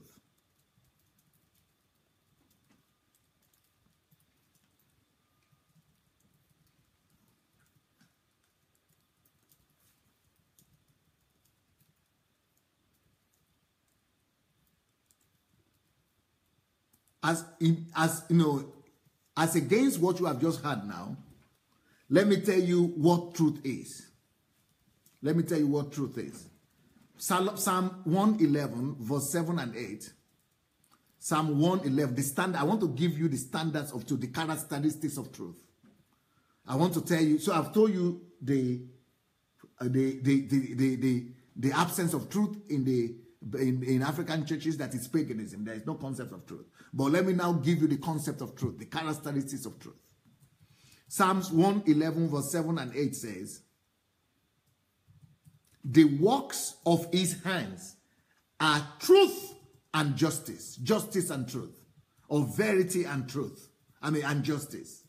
All his precepts are sure. They stand fast forever and ever. Why? Because they are done in truth and uprightness. All his works stand forever and ever for one reason.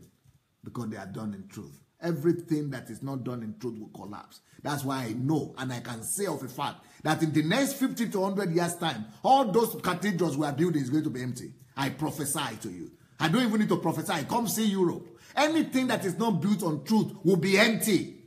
Maybe we don't even need 50 years, because as soon as those GEOs begin to die, everything will begin to crumble. They will begin to fight each other. Because it's not things that is whenever the truth is compromised, the truth will come back to fight you and to scatter you. Because there is nothing anybody can do against the truth, but only for the truth. When you stand for the truth will stand for you and defend you. And that's why I'm so bold. That's why I'm so confident. That's why because I'm standing on the side of the truth. The truth will speak for me even when I'm dead. Even if you kill me 1,000 times, the truth that I preach will keep on speaking to generations to come. And you that have compromised the truth and that have brought paganism to the church, I prophesy to you today that that truth will arise and will come and vindicate me, and that truth will come and fight you and scatter all the billions that you have gathered. All your money will become nothing, and all your churches and all those congregations and cathedrals will be empty. And it's not because I say it. It's because that's the way the truth works. There is no works. There is nothing anybody can do against the truth. You cannot go against the truth and prosper for long. You cannot go against the truth and live forever. The only thing that makes things to be established forever is because they are established on the truth. Psalms 111. Psalms 111, 7 to 8 says, all his concepts are sure because they are truth. All his works and handiwork are truth. And they stand forever and ever. The only thing that will stand forever and ever is because it is done and based in truth and uprightness. It is only the things that are established in truth that will stand forever.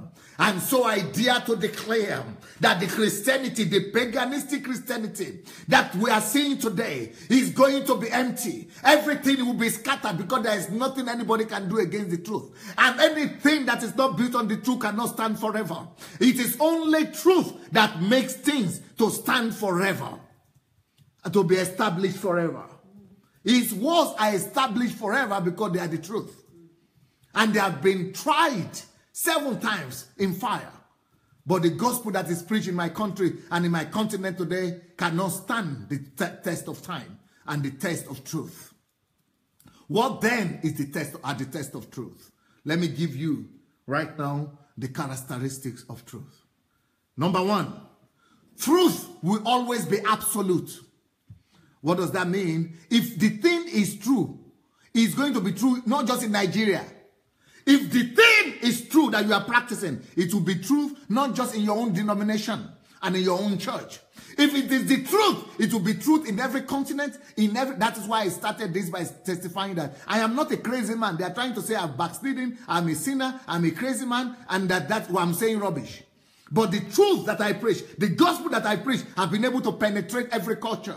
I'm not talking about what Nigerian churches are doing, practicing. I mean, their own truth can only attract Nigerians in England. Their own truth can only attract Nigerians in every country, but they can, or black people like them. But the gospel that I've preached, I've proved it that it will penetrate any nation. It will attract every group of people. The truth that I preach is the truth that is absolute. That truth will be absolute to every category of people, rich or poor. Truth If the word of God is truth, if the practices of your church, if the practices of your messages, of the doctrine is true, it will be absolute in every situation. That is number one characteristic of truth. Truth must be absolute. 1 + 1 must be 2. It cannot be 3 today and 4 tomorrow. If you have not listened to my series on truth, please, I beg you. There is nothing more important than that. Please go and look for my teachings on truth. And they are on my YouTube page. They're on my YouTube page, and the YouTube page is Sunday Adelaja Official. Sunday Adelaja Official. Go look for my YouTube page, Sunday Adelaja Official, and you'll see a series. In the home page, one of the series is called The Power and Force of Truth. So that is number one characteristic of truth. Number two characteristic of truth is universal. Anything they are practicing in the churches in Nigeria, anything your church is practicing, if it is true, it will be true for all people. It will be true in all places. It will be true at all times. It will be truth at all times, in all cultures, in different historical era, 100 years ago and now. It will be true in every nationality. It will be true, and it will not be dependent on changing world, and it doesn't change. But the kind of doctrines that are being practiced in Nigeria today, they don't even stand the test of time beyond the borders of Nigeria and beyond the borders of Africa. Because it only appeals to paganistic societies and paganistic cultures. And that's why our gospel only works in the cultures where there is paganism. It is our culture, our doctrines are not universal because they are not based on the truth of the word of God. That is why we are talking about demons. That's why we are talking about enemies. And when you tell them that, why is it that enemy is not affecting Europeans and demon is not affecting Europeans? They say, our case is different. This is Africa. As if as if Christianity originated from Africa. As if it is not the Europeans who brought Christianity to Africa. And as if all the demons of Africa and the witchcraft of Africa didn't bow down before the gospel that the white men brought. That's why we're all Christians today, because the white men brought the gospel to us. And the gospel worked without all our emphasis on demons and enemies. Because our gospel, our doctrine is not universal.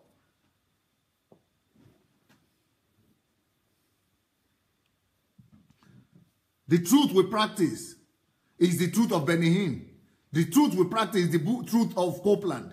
The truth we practice is the truth of some outdated, infringed gospel preachers from America. People that are not even recognized in their own country. And our own country is embracing their health and wealth gospel that is totally marginalized from their country where they come from. And we just swallow everything because they are coming from America, because they are white Europeans or Americans. But we don't even examine the truth. We don't even know Christianity is supposed to be based on truth. We don't even try those gospels and those things on the basis of truth. Everybody now has their own truth. So there is no universalism in our truth. There is no absolutism in our truth. Number 3 characteristic of truth. Number 3 characteristic of truth is that truth has to be objective, not subjective. Because when you have the truth of Gio, the truth of Pastor Chris, the truth of Oyedepo, the truth of Adeboye, the truth, that is subjective truth. But when it's the truth of the word of God, it has to be objective. That's why even Jesus himself said he cannot do anything against the truth. He can only testify to the truth. Jesus cannot make the truth to become, subjected to himself. He cannot bend the truth. He cannot change the conditions of the truth. He has to only submit to the truth. But in our continent now, everybody is too big to submit to anything. Nobody can submit to anything. They would rather bring their own truth and cause you to submit to it. Number 4 characteristic of the truth. Is it number 4 now? Number 4 characteristic of the truth. Truth must correspond with reality. So how is it corresponding with reality when they are telling you a human being that is carrying the image and the likeness of God to be bound, to be using handkerchief to get healing? or to be using, oil or water or coconut, or, they don't correspond with reality. How can they tell you that you get breakthrough without working? Without, get something for nothing? That doesn't correspond with reality. How can they tell you that somebody is here today that, your enemy will die when God said that, you should love your enemy? How would they be here today and say that before the end of this month, somebody will get $1 million or will become a millionaire? Those things correspond. We don't become a millionaire without, without setting up businesses. Somebody said, don't call names. I'm going to call names. So if you don't like, make you leave my platform. I'm going to call names because it is by calling names that people will know what is wrong. I'm not just going to preach some theory and nobody knows what we are talking about. I'm going to talk about what I'm going to name. Anybody that is angry that I called their name, let them come and prove to us that I'm wrong. Let them come and prove that I am wrong. Let them prove to me that they know what truth is. And that they are allegiance to the truth. Because if I don't call the name, you will not know who I'm talking about. You will keep on going to those churches, being deceived, and thinking that they are gods or deities. The next characteristic of truth is, truth, I've said truth must correspond with reality, but truth is always based on God, on God's personality. But in my country today and my continent, truth is based on the man of God, on his word, on his revelation, on his vision. Next point, truth is always applicable to the life of anybody. Anybody can apply that truth anywhere in the world. If it is truth, it is applicable in the life of any individual. But the truth we're having is when they will come with some revelation and only 2 or 3 people will come and testify. They will be using the testimony of 10 people in a church of 10,000 and everybody will be hoping, it's not my turn yet. I don't know. They will say, they will say other people are getting, you don't have faith. If it is truth, it will be applicable in the life of everybody the same. It's not that you need to say, okay, just 10 people that you have already arranged that is working for 10 people, then you say it's true. Give, it shall be given to you. So why is it not working for you yourself? Why should I have to give to you? You give to me now so that I don't need to gather offering for you. Because it is not personal. It is not applicable truth that they are preaching. Their doctrines don't apply with real life. They don't correspond. Next point. Truth is knowable. If you have the truth, you will not be saying you have some doctrine, you have some secrets, and you have some mysteries, that it is you who has the mystery. If it is truth, you will be able to train everybody to do exactly what you are doing. You will not be Superman. You will make yourself irrelevant, unnecessary. You will be able to make everybody to do the same thing you are doing. If you cannot make everybody to do the same thing you are doing, it is manipulation. It's wago or whatever they call it. You have, not truth. Wago? Magu. Yeah, it's Magu revelation we are having. It is not truth. Truth is knowable by all. So nobody will be running after you to pray for them. Nobody will not be running after you to bless them. Nobody will be running after you to give them, anointing or breakthrough. If it is the truth that you have, you will be able to empower everybody with that truth, and everybody will be able to walk in that truth without running after you or coming to your church on Sunday. Now, let me prove to you that our churches in Africa are based on lies and paganism, and that we don't have truth in the African church. There is no absolutism of truth. I'm going to give you 15 points before I finish to prove to you that our doctrines and our Christianity in Africa is being compromised. We are just practicing paganism that is decorated very well. Number one, how can we say that we are Christians in Nigeria when we tell people that they still need protection? That people need to come for protection. People need to come to fortify themselves. In Nigeria today, and in Africa today, every Christian is going to church to be protected so that God will protect them, so that Satan will not catch them, or so that witches and wizards will not catch them, so that enemies will not destroy them, which is not the truth. The truth of the word of God, according to 1 John chapter 5 verse 4, the Bible says that he that is born of God overcomes the world. He that is born of God overcomes the world. If we believe in the truth, and if we practice Christianity that is based on truth, that truth alone is enough to set free all my people and all my continent, for them to know that as long as I'm born of God, I don't need to be running away from Satan. I don't need to be running away from enemies. I don't need to be afraid of witches and wizards. But in all those churches, because they have not preached the truth, because they are preaching paganism and lies to people, people are still afraid of enemies. People are still afraid of, Satan problems, because they don't even know that once they are born of God, they have already overcome. Truth has been eradicated from most churches in Africa, and I'm sad about it. And I'm sad about it, okay? And I'm sure God himself is sad about it. The Bible says in 1 John 3 verse 8, that for this purpose, the Son of God was manifested to destroy the work of Satan. To destroy all works of Satan.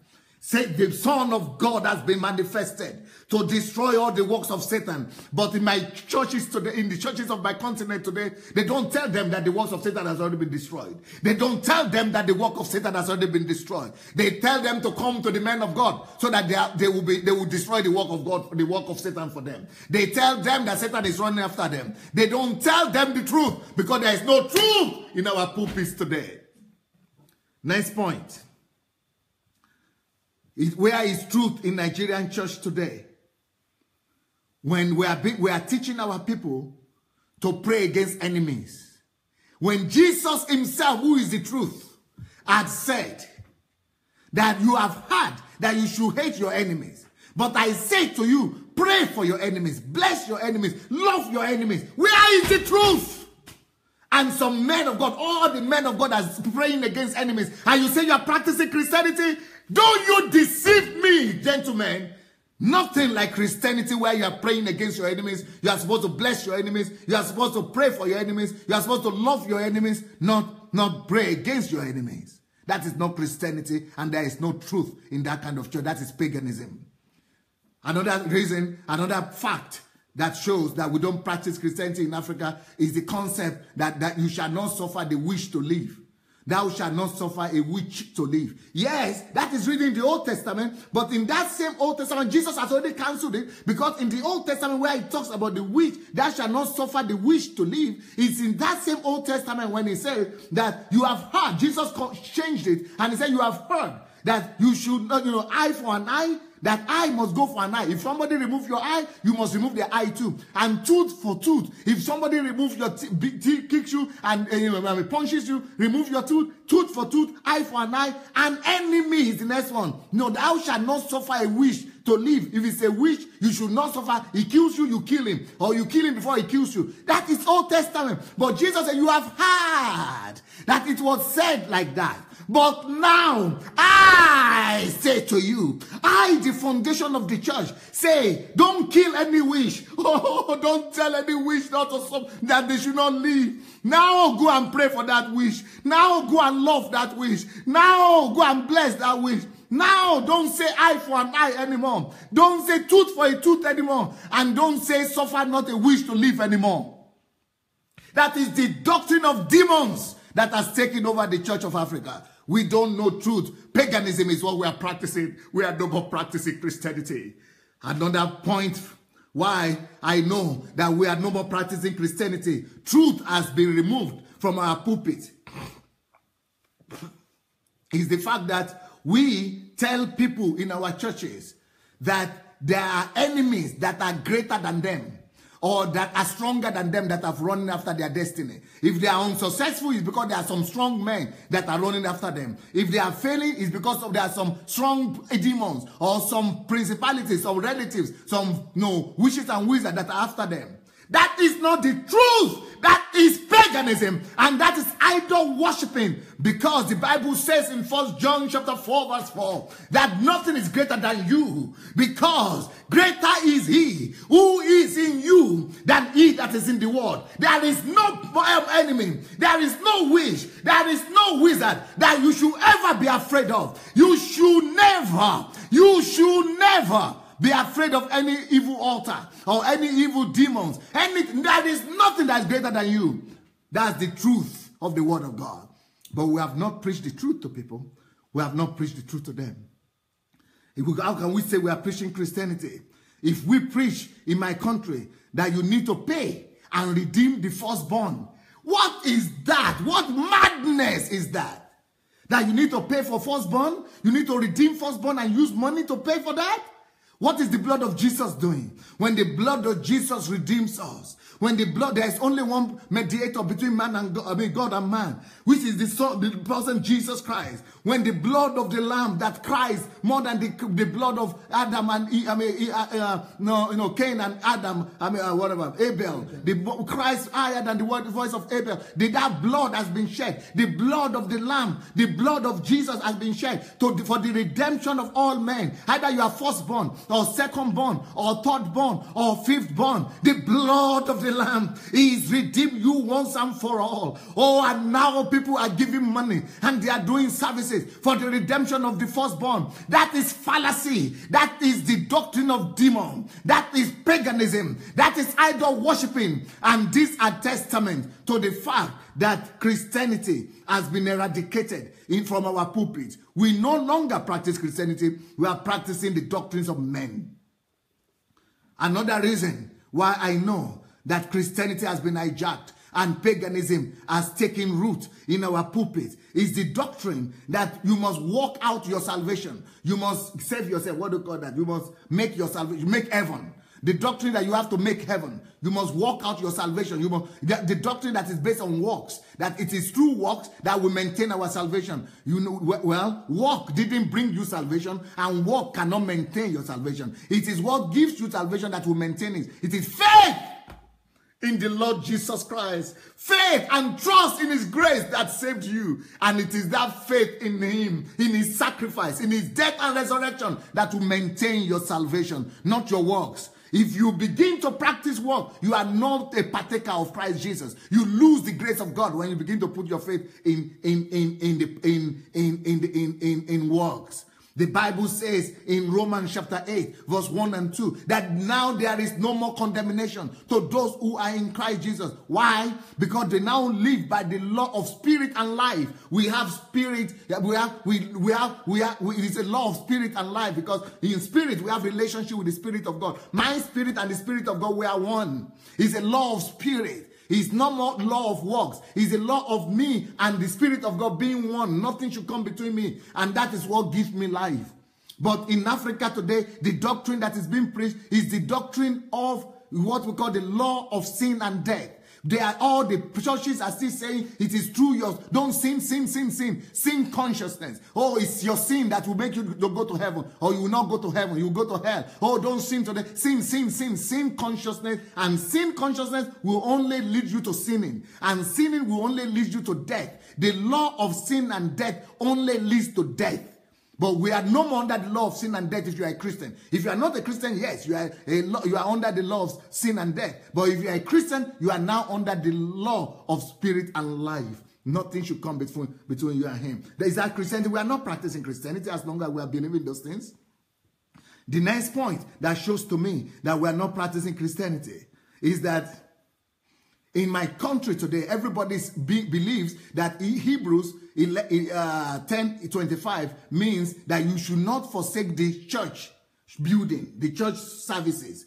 They will say, don't forsake the assembly of thy brethren. Don't forsake the assembly, but it's rubbish. There is nothing like that. That is not what is written in Hebrews 10:25. He didn't say don't forsake the assembly. So now that has been, manipulated so much that everybody thinks that they have to go to church. If they don't go to church, that they are backsliding. But he didn't say don't forsake church. He didn't say go to church. The Bible rather says in John chapter 4:24, Jesus said, it's coming a time, and now the time is here, when nobody will need to go to any mountain, or we even need to go to Jerusalem, or we need to go to this temple to look for God, because a time is coming, and now the time is here, when those who worship God will worship him, not in temples, not in buildings that is built by the hands of man or by the hands of man. It's not going to be a time when they say you have to find God in church, or look for God in building, or look for God in Jerusalem, or even look for God in the temple. No, a time has come, and the time is here already,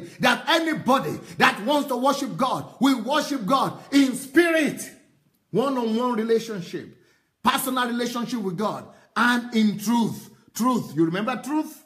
Truth. That is how we worship God. It's not through church. It's not through coming to church or not going to church. Don't let anybody manipulate you and confuse you anymore. You don't need to go to church. If you want to go to church, it will only be because your spirit is leading you to go there, or because you are learning something there, or you want to go to church because you want to go out and be a blessing to somebody. You want to go and encourage somebody. You want to go and be a blessing to somebody. That is why you go to church. Not because you must go to church. If you don't go to church, they will say you are backsliding. That is paganism that has been imported into our churches. I know that paganism has taken over the church in Africa because people still preach generational curses. As long as we are preaching generational curses, we are preaching paganism. There is nothing more like generational curses, because in Galatians chapter 3, verse 13 to 16, the Bible says Jesus has died for our cause and he has carried all curses on himself. Don't you believe any of those crap of our generational curses? The only reason why generational curses is working is because they have made you to believe in it. And the reason why they made you to believe in it is so that you will be coming to them for deliverance. So that you will be coming to them with your money. And they will be telling you that they are the ones who are powerful. Why are they not under generational curse and you are under generational curse? You know, why should you be the one under?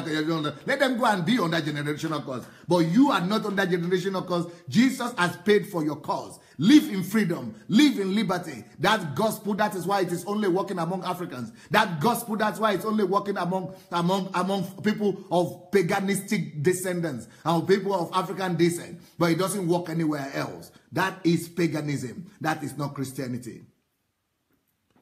Why I know that Christianity has been hijacked in Africa, in African churches, and Satanism, this doctrine of demons have been established, and paganism is what we are now worshiping in churches, is because in Africa today, people tell you that if you tell people that they have to, they tell people that they have to bring some objects. Inanimate object now are now being given more prominence, than a more prominent position than human being. In churches today, it is about oil, it is about water, it is about sound, it is about coconut, it is about holy water, it is about ribena, it is about, all kind of objects. Inanimate object now have taken the place of the Holy Spirit. Inanimate object now have taken the place of God. Inanimate object now are more elevated than the people that God died for. Inanimate objects now are now the objects of worship. They are now more respected than the people who carry the image and the likeness of God. And that is medium. That is medium. That is what is done in paganism. You need a medium. You need either a man, a voodoo man, and the pastors today are now become the voodoo men. They are now the medium, the big medium, the men of God. And the concept of the men of God is satanistic, is voodoo, because they want to have powerful men. It's all about power. And I've spoken about this, this all last week. So if you could go and check that out this last week. But we don't, all these objects, they are inanimate objects. They are not supposed to be our own objects of service to God. We have to, nothing should come between you and your personal relationship between you and God. Nothing must come between you and God. You must have, your personal relationship is the highest authority, is the highest relationship you have. Don't let any object, any oil or any ribena come between you and God. Another point that I want to make is that there is something now they call pronouncements or affirmations. You go to church, everybody now wants to go to church because they don't want to start a new week without the man of God blessing them or releasing some affirmation to them. Why do you need blessing when you're already blessed? The Bible says you cannot curse what God has already blessed. God said you have already been so blessed that you cannot be cursed. So why do you need to be going to church for somebody to release blessings upon you every Sunday? To be releasing affirmation upon you every Sunday? That is manipulation.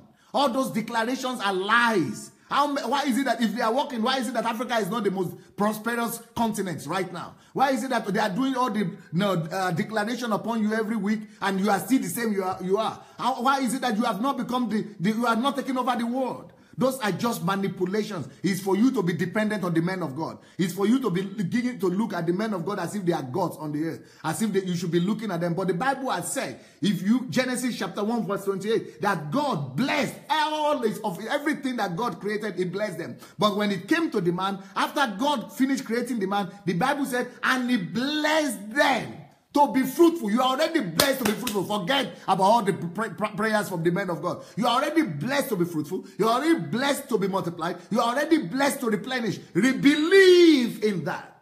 And Jesus has already said it is finished on the cross. If it is finished on the cross, believe in him. Because it is only faith you need. You believe in him. The just shall live by faith. If you believe in what Christ has done for you, you don't need any of them men, witch doctors, and voodoo people that call themselves and parade themselves as pastors and men of God in Africa today. Next point. In Africa today, the Christianity that is being practiced there is having hierarchy. They let you believe that there are some men that are anointed, especially more than you. It's Nalayo. All of you are anointed. Every Christian is anointed. Because the Bible says in John chapter 1 verse 2 that as many as believe in him and as many as have received him, he gave power.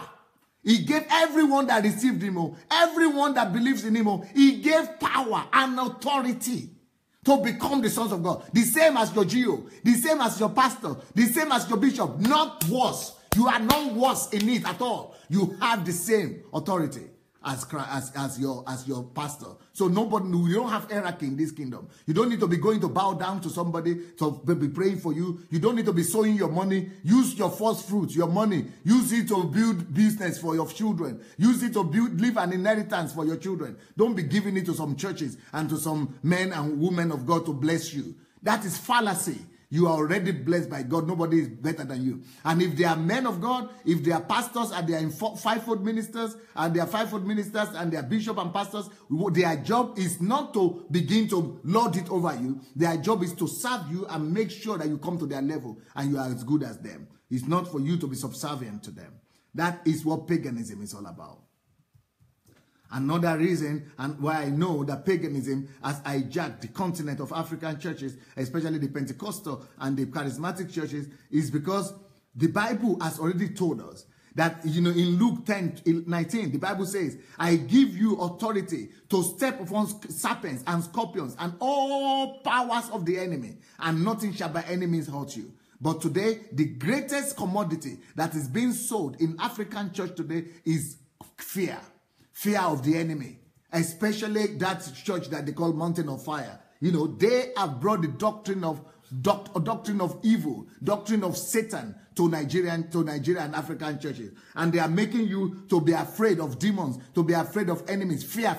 The doctrine of fear of the enemy is satanic. Because the Bible says that if you are a born-again Christian, you have already been given power. You have already been given authority. The work of the pastors is to make you know that and to make you believe in that there is no power over all the powers, over all powers of the enemy. God has already given you authority and power over all powers of the enemy. And he says, nothing shall by any means hurt you. You will step on scorpions. You will step on serpents. You will step on all powers of the enemy. You will step on witches and wizards. It shall not. The only thing you need to release upon yourself is faith in it. And this is what these men of God are supposed to teach you. And instead of that, they are telling you that no, they have the faith. But you come to them, and then so that you will be giving them money, you will become their slaves. You will begin to come, they will be counting you as their members, and they will own you, and you'll be working for them, taking your money to them every week, and taking off tithes and offering to them. They will be living big, and you will be crying. They have not done anything. They didn't die for you. They didn't own the authority. The same authority that they are using is given to you. Don't let them manipulate you. It's pure bondage and it's pure paganism. It is not Christianity. Another point that makes me to know that truth has vanished from the church in Africa is that the Bible has said that anyone that is born of God overcomes the world. Anyone. Once you are born of God, finish. You don't have any problem. You have been born of God, you overcome the world. You overcome, you don't need any altar. All those teachings about what they call about altar, what they say about altar. That they need to go and destroy the altar in your village. They need to look for your altar. Those are just manipulations of witch doctors. It is what the witch doctors used to do that they are now doing. You don't need any altar anywhere. No altar is having any authority over you. You are above every altar. You are hidden in Christ Jesus. So forget about their foolish, their crazy doctrines. The Bible also says that Jesus has made an open show in Colossians chapter 2, verse 15. Jesus has made an open show. He has defeated all evil. All evil has been defeated. And he has made an open show of Satan and all principalities and powers for you. And he has put all of them, subjected them under your feet. Even if you are the little toe in the feet, everything has been subjected under you. So if everything is under you, why should you even care? You shouldn't even remember, say, let me tell you the way I live. I don't even remember Satan. I don't even pray. I don't even pray against enemy or Satan. I don't even pray at all. I can live maybe a whole year and not even remember to pray against Satan or enemy anytime at all. Forget about it. It has been defeated. Make you enjoy your life.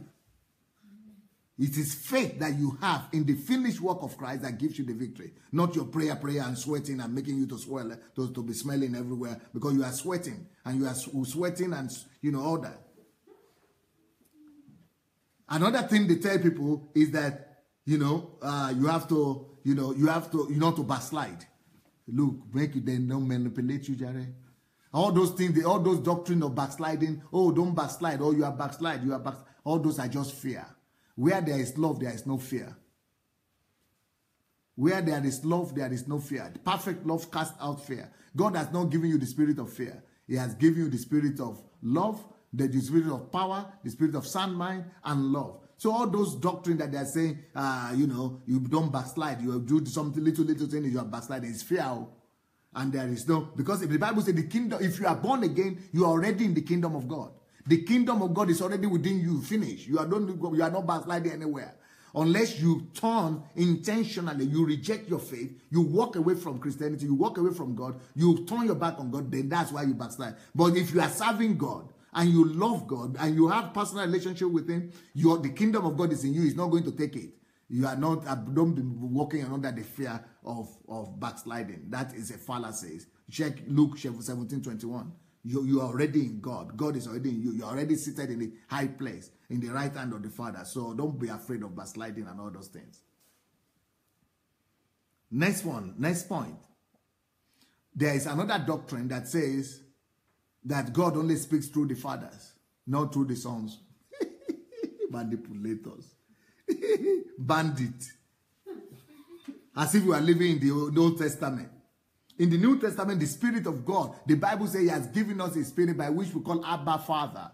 And that as many as are led by the Spirit of God, they are the sons of God. In New Testament, you are the son of God, the same as them.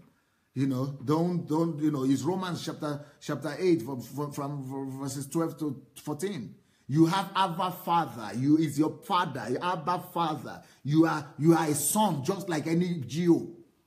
You don't need to believe all those crap that, God doesn't speak to sons. He doesn't speak to children. He only speaks to fathers. So for you to hear God, you must go through them. It is all manipulation, and it's paganism. It is not Christianity.